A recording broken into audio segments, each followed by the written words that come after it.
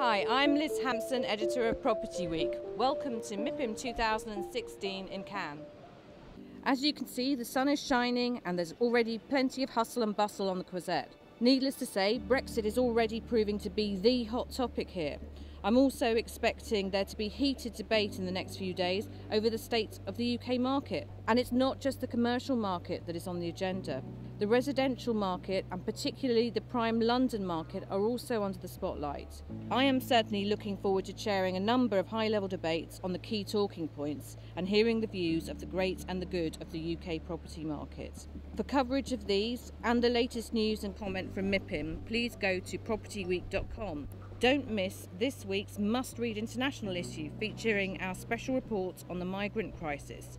I'm also joined here at Mipim by my news colleagues Guy Montague-Jones, Richard Williams and Helen Crane.